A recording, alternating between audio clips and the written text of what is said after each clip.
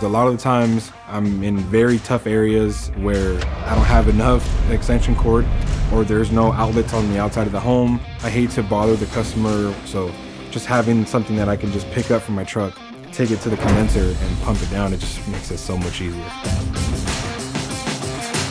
This pump compared to the corded units, you're not losing out on any power. This has more power than other corded vacuum pumps that I've used in the past. The internal check valve really gives me a peace of mind because I can leave the pump running while I'm doing other tasks. I know that if it dies, it's gonna hold my suction.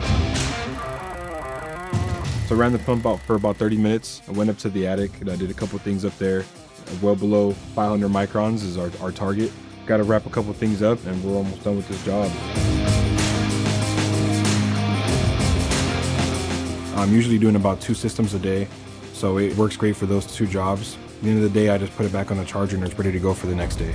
Being part of the M18 system, it just makes it so much easier for me. I just grab any battery, stick it on there, and know it's gonna work. With all the batteries that I have in my truck, I have a lot of runtime. All right, we got a no AC call, diagnosed the problem, figured out it was the filter dryer, so we're gonna go replace it, get it all pumped down, and use the MILWAUKEE Vacuum Pump. I use manifold mode when I'm using my manifold setup.